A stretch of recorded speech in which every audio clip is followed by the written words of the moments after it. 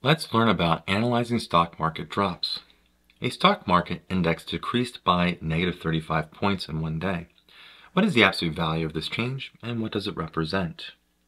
All right, so the absolute value of negative 35. We have negative 35 here, those points. The absolute value is referring to its distance from 0, so negative 35's distance from 0 is a positive 35. All right, so we have distance of 35 from 0. What does this mean? Well, if we're talking about just decreased by 35 points, we would write it like that. We would say decreased by 35 points. We rarely write that double negative, decreased by negative 35 points. We say it dropped or decreased 35 points.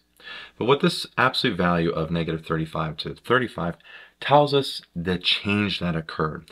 There was a change of 35 points. The word decreased tells us we went down here, but we changed 35 points, and that's what it's referring to there. The absolute change here from the previous value to where it is after one day was 35 points of a difference right there. I hope you learned something here about analyzing stock market drops, and as always, thanks for watching.